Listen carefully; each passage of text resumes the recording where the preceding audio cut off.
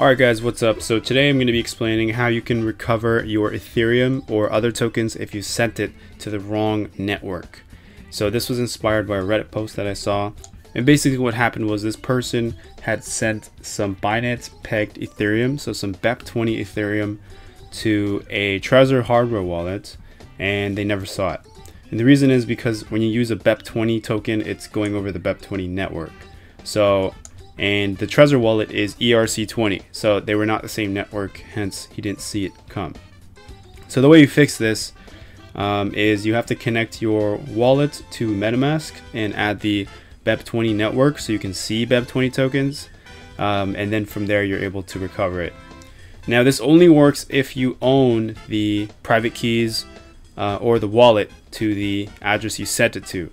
So in this case, this gentleman had sent his BEP20 Ethereum onto his Trezor wallet, which he owns, but it would not have worked if he sent the BEP20 Ethereum to, let's say, Coinbase or to Gemini or to Kraken, because he doesn't own the private keys in that scenario.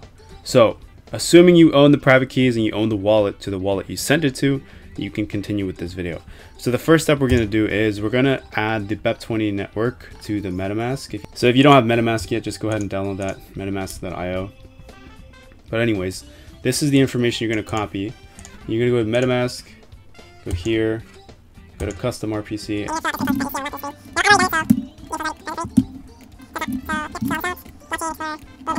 Once you've done that, you're going to have the option here to switch from the Ethereum mainnet to the smart chain that you just made.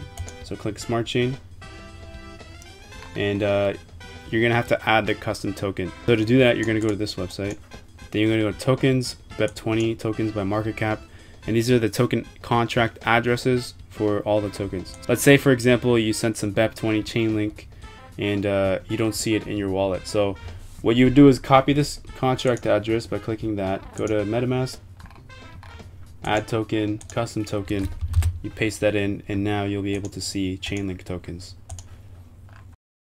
Okay, so next step is if you have a hardware wallet or if you have the private keys to the wallet that you sent it to, this is the step where you would insert it.